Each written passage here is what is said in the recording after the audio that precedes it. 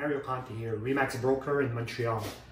Lately, I've been receiving quite a few requests. What's going on with the Montreal real estate market? For the university graduates, very active, looking for that new condo in a well-managed building with all amenities. For the empty nesters, the calls are coming in as well, some emails, inquiries, starting to kick the tires to see what's the property worth, what are their options.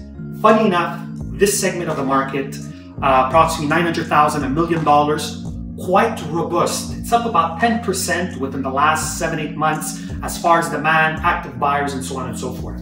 The investors, well, they're always there, looking for that next opportunity with an attentive ear, with a laser sharp eye, expecting to close on that next deal. People are saying, these prices, can we afford them? Can't we afford them? I guess, you know what? It's the new trend. We're always way lagging behind our counterparts in Canada, be it Vancouver, be it Ontario, so on and so forth. This is the new trend. If you have any questions, please reach out. My pleasure to help you out.